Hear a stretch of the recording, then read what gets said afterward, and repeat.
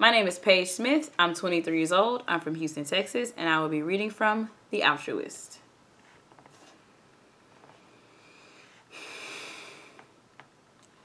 I have been heroic.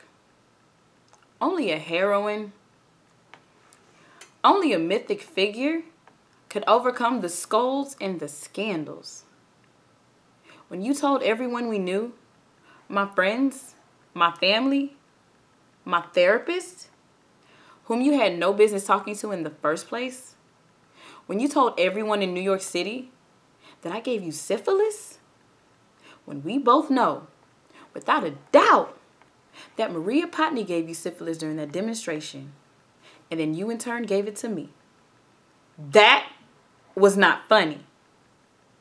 I made allowances because once every now and then, once a week, once a month, once in a blue moon, you made love to me and I saw fireworks.